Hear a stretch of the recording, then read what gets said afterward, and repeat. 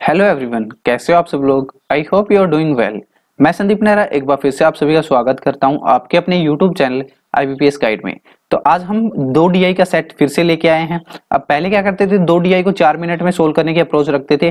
आज जो डीआई है वो थोड़े से कैलकुलेटिव बेस्ड हैं, तो उसको हम 4 मिनट में तो पॉसिबल नहीं है, बट कोशिश करेंगे कि उसको जल्दी से जल्दी हम कवर कर पाएं। और हर डीआई के एट द एंड एक एक क्वेश्चन मैं आपके लिए होमवर्क दूंगा, जिसका आंसर आप मुझे कमेंट सेक्शन में बताओगे। और इसके अलावा अगर आपकी कोई भी डाउट रहती है तो नीचे मेरी ईमेल है हर स्लाइड में, तो उसको मुझे आप डायरेक्टली मेल कर सकते हो, मुझसे कॉन्टेक्ट कर सकते हो और अपनी डाउट क्लियर कर सकते हो। देखिए पहले डीआई में आपको क्या कह रखा है, the following pie chart shows the total number of students study in different standard and the table shows the ratio of boys to that of girls among them।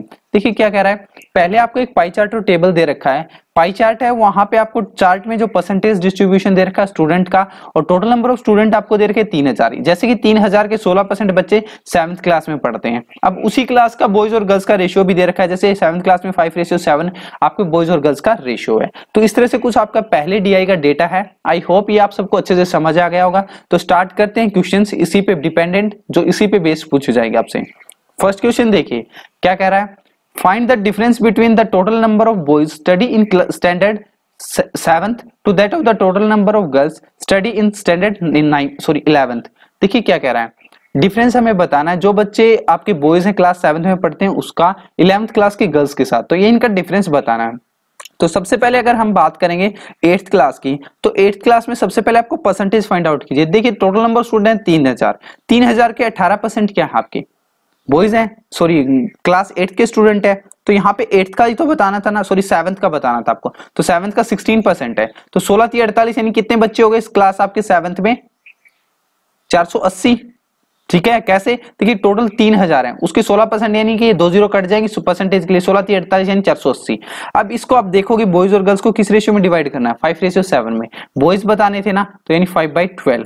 ठीक है, क्योंकि 7 + 5 12 होते हैं, तो यहाँ पे इसको काट दीजिए। ठीक है, किससे जाएगा, 12×4 = 48। ठीक है, 40×5 = 200। तो यानी हमें पता लग गया क्लास 7th में बॉयज कितने हैं, 200 हैं। अब क्लास 11th की बात करते हैं, इसमें गर्ल्स फाइंड आउट करनी है। तो 11th क्लास में आप देखोगे 21% है, तो इसका 3000 का 21%, 2 0 कट जाएंगे, 21×63 यानी 630। ठीक है, 630। अब 11th में बॉयज और गर्ल्स का रेशियो कितना है, 3:4 है, तो यानी 4/7 हो जाएगी, क्योंकि हमें गर्ल्स चाहिए ना, 4/7। 7 से काटोगे 7 × 9 = 63, यानी 9 × 36 यानी 360। तो अब इनका डिफरेंस आप ओरली बता सकते हो कितना आएगा, 160। क्लियर है, तो ऑप्शन नंबर सी आपका राइट रहेगा। मूव करते हैं सेकंड क्वेश्चन की तरफ।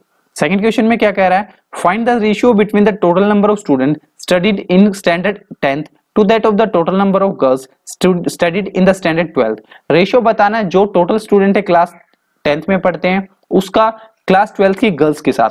तो 10th में आपका देखिए टोटल स्टूडेंट कितने पढ़ते हैं, 14% है, 10th की बात हो रही है। 14% कितना हुआ, 3000 का परसेंटेज निकालोगे तो 2 0 कट जाएंगे, 14×42 यानी 420 हो जाएगा। ठीक है, चलिए मैं आपको और शॉर्ट बता देता हूं, क्योंकि रेशियो है ना, तो रेशियो में टोटल वैल्यू सेम होती है। 3000 का आपको 14% बताना था 10th के बच्चों का, उसका रेशियो हमें बताना था जो 12th क्लास की गर्ल्स है। तो 12th के क्लास के परसेंटेज कितनी है, 19% है, तो 19/100 कर दीजिए। ठीक है, इसमें गर्ल्स की बात हो रही है, तो आप देखिए 12th में गर्ल्स का रेशियो क्या है, 11/19 हो जाएगा, क्योंकि 8:11 में डिवाइड कर रखा है ना। तो 8 बॉयज होंगे तो 11 गर्ल्स होंगे, 11 + 8 19 हो गया। ठीक है, 19 से 19 काट दीजिए, 100 से 100 कट जाएगा, और ये 3000 से 3000 कट जाएगा, 14:11 आपका राइट आंसर आएगा। ठीक है, इस तरह से भी कर सकते हो। बाकी अगर 14% आप निकालते तो इसका 420 हो जाता, तो 420 रेशियो। अब इसी सेम आपको 12th क्लास की गर्ल्स निकालनी पड़ती है, यानी 570 को आप फिर डिवाइड करते किस रेशियो में, 11/19 में, यानी 19 × 57। ठीक है, यानी 30 हो जाता है, यानी कि 330। तो फिर आप इसको फिर से काट दे। क्लियर है, तो यहाँ पे आपको इसको फिर से काटना, 3 × 3 3 × 12 यानी 14:11। यहां से भी आ सकता था, बट देखिए जो आपको अच्छा लगे, जिससे आपको लगे कि हाँ आप थोड़ा सा स्पीड के साथ कर सकते हैं और विद एक्यूरेसी के साथ। देखिए प्रीलिम्स एग्जाम में स्पीड प्लस एक्यूरेसी पे डिपेंड करता है, आपकी कंसेप्ट एग्जामिनर मेंस में चेक करता है। ठीक है, तो अपनी स्पीड को बनाए रखो। क्वेश्चन नंबर 3 में क्या कह रहा है, find the central angle for the standard 9th, यानी कि 9th क्लास का जो सेंट्रल एंगल आपको पता होना चाहिए क्या होगा। देखिए सबसे पहली बात है कि पाई चार्ट की टोटल वैल्यू आई होप आप सभी को पता होगी, क्योंकि ये बेसिक चीज है। एक पाई चार्ट की जो कंप्लीट वैल्यू होती है वो होती है 360 डिग्री। अब 360 डिग्री के आपको बताना है उसका 9th क्लास का कितना है। अब देखिए 9th क्लास की कितने परसेंट है, 12%। आउट ऑफ 100 आपको पता है 12% है, और किसकी निकालनी है, एंगल निकालना है, टोटल 360 का। अब इसको कैलकुलेट कर दीजिए, 0 से 0 काट दीजिए। अब देखिए इस 10 को डिवाइड मत करना, कैंसिल आउट हो जाएगा, बट 5 से फिर कैंसिल आउट करना पड़ेगा, इससे इसको एंड तक रखिए। 12 छिका 72, 7 कैरी हो जाएगा, ठीक है। अब देखिए 12 36, 36 प्लस 7 कितना होगा, 43, यानी 43। अब डिवाइड बाई 10 था ना आपका, तो एक डिजिट के बाद लगा दीजिए पॉइंट, यानी 43.2 डिग्री आपका राइट आंसर हो जाएगा। क्लियर है, तो ऑप्शन नंबर डी आपका राइट आंसर रहेगा। मूव करते हैं क्वेश्चन नंबर 4 की तरफ। क्वेश्चन नंबर 4 में क्या कह रहा है, find the average number of boys study in standard 8th 10th and 12th together, यानी कि हमें एवरेज नंबर ऑफ बॉयज बताने जो 8th क्लास 10th क्लास और 12th क्लास में पढ़ते हैं। अब देखिए थोड़ा सा ओरली सोल्व करेंगे, इसका कोशिश करेंगे ओरली सोल्व करने का इसका, ठीक है। सबसे पहले 8th क्लास की बात हुई ना, 8th क्लास में देखिए चेक कीजिए कितने बच्चे, 18% है, 3000 का 18%, यानी कि 18 3 54, यानी 540 हो जाएगा, ठीक है, 540 बच्चे हो जाएंगे। अब यहाँ पे कितना 5:4 है, यानी 5/9 हो जाएगा, ठीक है। 9 से काटोगे 9 6 54, 60 5 300, यानी क्लास 8th में टोटल बॉयज कितने हो गए, 300 हो गए। अब किसके बताने आपको, 10th क्लास के, तो 10th में आप देखिए चेक कीजिए कितने, 10th में 14% है, यानी कितना हो जाएगा, परसेंटेज निकालने के लिए 2 0 कट जाएंगे, 14 3 42, यानी 420 हो जाएंगे स्टूडेंट। अब इसको बॉयज भी निकालने हैं ना, ये तो टोटल स्टूडेंट हो गए। अब 10th क्लास में किस रेशियो में, 5:2 में, यानी 5/7 हो जाएगा, ठीक है। चलिए 5/7, 7 से काटोगे 7 6 42, 60 5 300, यानी फिर से 300 बॉयज हो गए आपके क्लास 10th में। अब 12th का भी निकाल लो, ठीक है। 12th में देखिए कितने, 19% है टोटल स्टूडेंट, 19 3 57, यानी 570 बच्चे हो जाएंगे टोटल।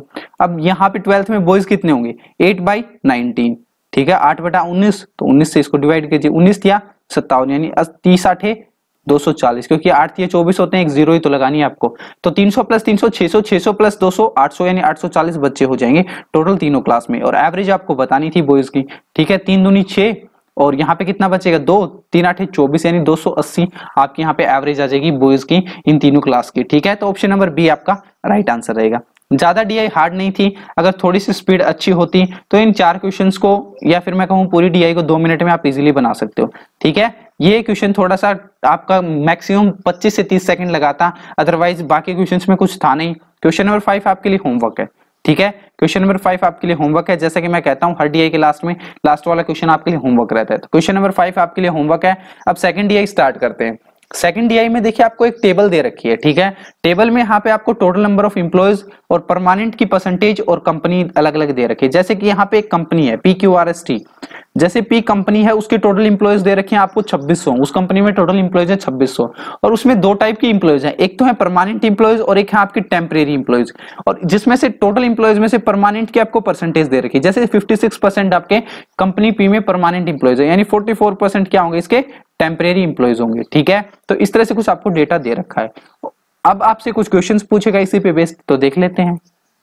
क्वेश्चन नंबर फर्स्ट में देखिए क्या कह रहा है, find the difference between total number of temporary employees in company P to that of the total number of temporary employees in company T, यानी कंपनी P के टेम्परेरी एम्प्लॉयज का difference बताना कंपनी T के temporary employees के साथ। तो company P की बात करते हैं, आपको पता है 2600 टोटल एम्प्लॉयज है, जिसमें से 56% आपके क्या है टेम्परेरी, सॉरी परमानेंट है, तो 44% क्या होंगे टेम्परेरी हो जाएंगे, ठीक है। तो यानी आपको क्या करना है, इसका 26 की 44 से कर दो, क्योंकि परसेंटेज हटाओगे तो 2 0 कट जाएंगे, यानी कंपनी P के अगर टेम्परेरी एम्प्लॉय पता करने हैं तो 26 की 44 से आप गुना कर दो, ठीक है। कैसे करोगे, टेबल तो 26 का आता होगा ना, क्योंकि इतना तो देखिए बनता है, तो 26 चौका कितना होता है 104, 10 कैरी, 26 चौका 104 प्लस 10 यानी 114, ठीक है। अगर देखिए 26 को अगर आपको इतना तो पता हो सकता है ना, 26 दूनी कितना होता है 52, 52 का दुगुना कर दो 104, वहां से कर सकते हो, ठीक है। P का आपको पता लग गया। अब Q की बारी है, Q का था ना, सॉरी T से पूछा था आपको, T से डिफरेंस पूछा था, तो T में आप चेक कीजिए कितने हैं, 3800 टोटल एम्प्लॉयज है। अगर इसका 78% परमानेंट है तो पीछे कितने बचे 22%,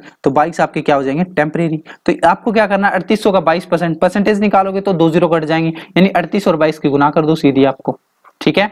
क्लियर है। तो अब 22 का टेबल तो आपको आता ही होगा, इतना तो बन ही सकता है। तो 22 कितना होता है 176, यानी कितना कैरी हो जाएगा 17, 22 66, 66 प्लस 17 कितना हो जाएगा आपका 83, यानी 836 हो जाएगा। क्लियर है, 836 हो जाएगा। अब 44 में से 36 माइनस करोगे तो कितना बचेगा 8, 11 में से 8 गए तो 3, यानी 308 आपका डिफरेंस आ जाएगा इन दोनों का। तो ऑप्शन नंबर बी आपका राइट आंसर हो जाएगा। गेट इट, इजी है, कुछ हार्ड नहीं है, थोड़ी सी कैलकुलेशन अच्छी रखो, प्रीलिम्स में डेफिनेटली क्वालिफाई कर लोगे, थोड़ा सा स्पीड एक्यूरेसी के साथ।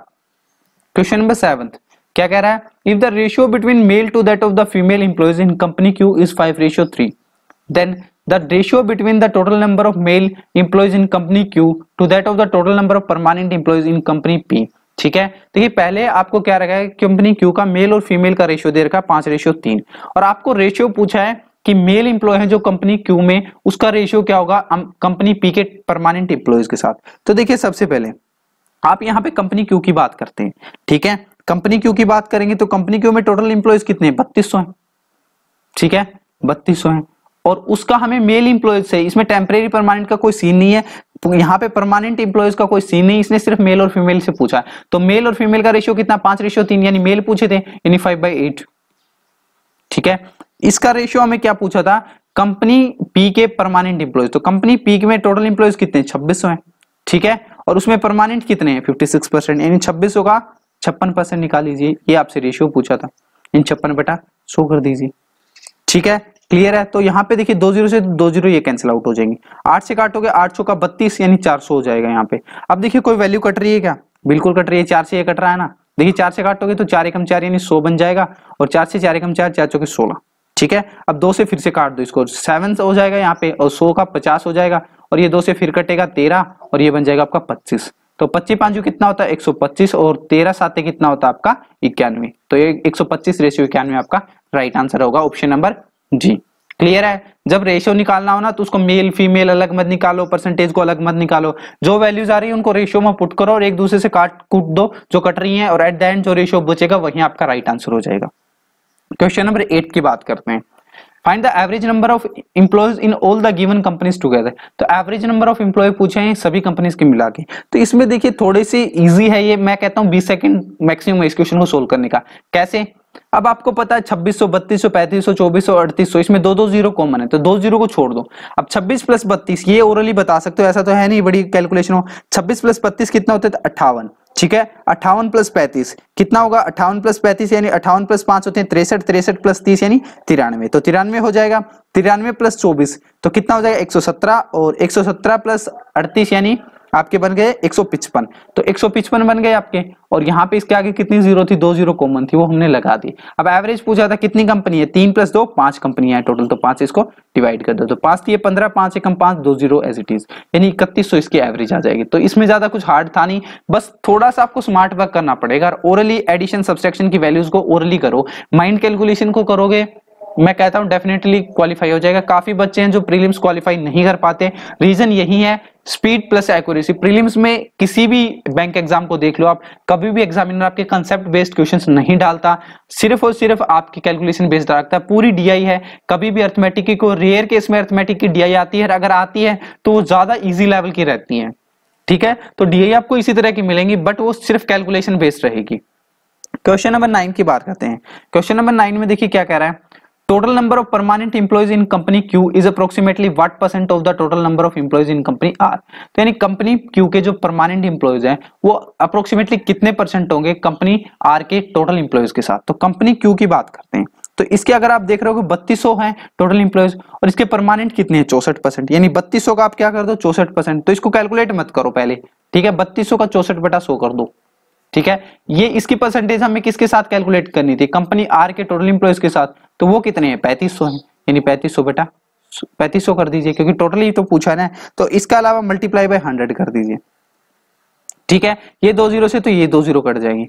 क्लियर है इतना तो, ठीक है। अब देखिए थोड़ा सा यहाँ पे आपको कैलकुलेशन करनी पड़ेगी, क्योंकि कैलकुलेशन के बिना कुछ नहीं है। अब 32 का चौके, 32 चौके अगर आपको प्रॉब्लम हो रही है कि आपको नहीं पता कितना हुआ, तो 32 दूनी तो ओरली बता सकते हो कितना होता है 64, 64 का दुगुना कर दो 128, यानी 3200 का कितना होता है 128, कितना कैरी हो जाएगा 12 कैरी हो गया। अब 32 दिया 96 होते हैं, और 96 का दुगुना कर दो आप, ठीक है, 96 का दुगुना 192, तो 192 और इधर 12 कैरी थी, यानी कि कितना हो जाएगा 204 हो जाएगा, तो 204 और डिवाइड बाई 3500 गुना 100। अब इसको देखिए, अब इसको ज्यादा नहीं करना आगे, अभी आपको नहीं करना, अब थोड़ा सा स्मार्ट वर्क कीजिए। नीचे 3500, अगर ये 2048 है, इसको मैं 2100 मान लेता हूं, मान के चलिए अप्रोक्सीमेटली हमें कैलकुलेट करना है। ठीक है, इतना मैं नहीं मानूंगा अप्रोक्सीमेटली, बट थोड़ा सा दिमाग लगाइए। देखिए ये है 7 की, ये 7 5 35 यानी 3/5। तो 3/5 किसके इक्वल होता है? 60% के अप्रोक्सीमेट होता है। अब आप देखिए 60% के अप्रोक्सीमेट, अगर ज्यादा ऑप्शंस हैं तो हम इसको ज्यादा डिटेल में करेंगे। 44 है, ज्यादा डिफरेंस है। 95 डेफिनेटली नहीं हो सकता, ये हो सकता है, ये नहीं हो सकता, ये नहीं हो सकता, यानी डेफिनेटली 59 रहेगा, क्योंकि आपको ऑप्शंस भी देखने पड़ेंगे ना अपने हिसाब से। अब इसका पूरा 2048 को 3500 से डिवाइड कर दे, इसको 0 काटते, फिर इसको काटते, तो टाइम लग जाता। थोड़ा सा स्मार्ट वर्क करोगे तो आपका डेफिनेटली काफी फायदा आपको एग्जाम टाइम में मिलेगा। और क्योंकि देखिए 59% क्यों होगा, मैंने 60 बताया ना, इससे कम क्यों होगा? क्योंकि हमने 2100 माने थे ना, वो इससे कम है। तो थोड़ा सा स्मार्ट अप्रोच करो, एग्जाम में जल्दी क्वेश्चंस को अटेम्प्ट कर पाओगे कम टाइम में। क्वेश्चन नंबर 10 आपके लिए होमवर्क है। क्वेश्चन नंबर 5 पहली डीआई का लास्ट क्वेश्चन, क्वेश्चन नंबर 5, और सेकंड डीआई का क्वेश्चन नंबर 5 यानी क्वेश्चन नंबर वैसे 10, ये दोनों आपके लिए होमवर्क है। इनका आंसर आप मुझे कमेंट सेक्शन में बताइए। कोई प्रॉब्लम आ रही है तो वो भी पूछ सकते हो। ईमेल आपके सामने है स्क्रीन पे, ठीक है, यहाँ पे लेफ्ट साइड में लास्ट में नीचे। तो सेशन को यहीं एंड करेंगे। डेली दो डीआई का टारगेट रहता है, कभी कैसलेट रखते हैं। देखिए कैसलेट के काफी मैंने सेशंस आपको कवर करा दिए, और इस तरह की डीआई एग्जाम में आपको प्रीलिम्स में देखने को मिलेंगी। देखिए 2 डीआई तो मान के चलिए कम से कम आएंगे, क्योंकि 2 डीआई तो मिनिमम है, क्योंकि 40 क्वेश्चन है। 40 क्वेश्चन में 2 डीआई तो एटलीस्ट आती हैं, प्रीवियस ईयर के पेपर तो यही कहते हैं। और अब की बार हो सकता है कि 3 डीआई भी आई हैं, कुछ 2 डीआई आती हैं, तो उसमें एक कैसलेट रहती है। अगर जिस केस में 3 डीआई आती है ना, तो उसमें एक डीआई आपकी कैसलेट बेस रहती है। तो कैसलेट की मैंने प्रैक्टिस करवा दी है, डेली बेसिस पे देखते रहिएगा, और अपकमिंग डेज में भी इसको प्रैक्टिस कराऊंगा। इसके अलावा सिंप्लीफिकेशन अप्रोक्सीमेशन के काफी प्रीवियस ईयर पेपर में 10 क्वेश्चंस देखे गए हैं, तो उन 10 क्वेश्चंस को कराने के लिए मैं साथ साथ आपको सिंप्लीफिकेशन अप्रोक्सीमेशन और क्वाड्रेटिक इक्वेशन की वीडियोस भी देता रहूंगा। तो उन चीजों को भी देखना। एप्लीकेशन सम, वर्ड प्रॉब्लम की भी क्लासेस आएंगी। डेली दो वीडियोस है मेरी आती हैं, कोई डीआई पे बेस्ड आती, कभी एप्लीकेशन अप्रोक्सीमेशन की, कभी क्वाड्रेटिक इक्वेशन की। डेटा इनइक्वालिटी भी कराऊंगा, डेटा सफिशिएंसी भी कराऊंगा। टेंशन मत लो, जब तक आपका प्री एग्जाम है हर एक क्लासेस आपको रेगुलरली कंसिस्टेंटली मिलेगी। तो चलिए अब सेशन को एंड करेंगे, काफी टाइम हो चुका है। अगर सेशन अच्छा लगा हो तो लाइक एंड शेयर करते रहना। तो मिलते हैं नेक्स्ट क्लास में, तब तक के लिए thank you, have a good day.